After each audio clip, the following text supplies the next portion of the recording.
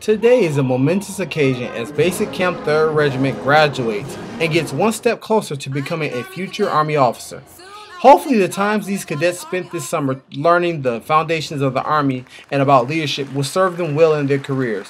As a future leader, it's not about being the perfect leader, it's about knowing how to make strategic plans and recover successfully from your failures.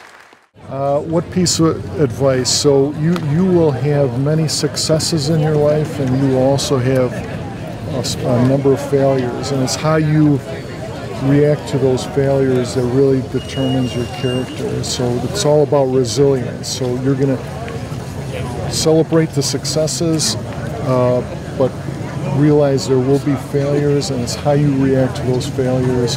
You got to pick yourself up and drive on and succeed. So.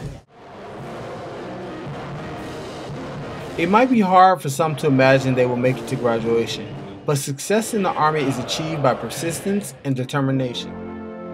I'm Maxx Boudreaux reporting with the Cadet Summer Training Public Affairs Office.